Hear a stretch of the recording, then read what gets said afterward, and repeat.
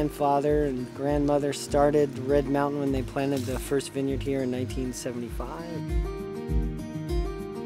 My dad runs the vineyard now, and my brother and I grew up here. We're learning and working on, taking Red Mountain to the next level.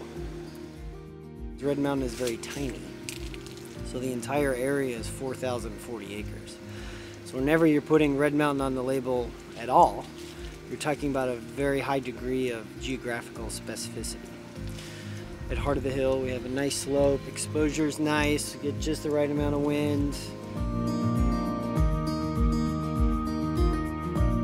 It's a young vineyard, and it's pretty exciting.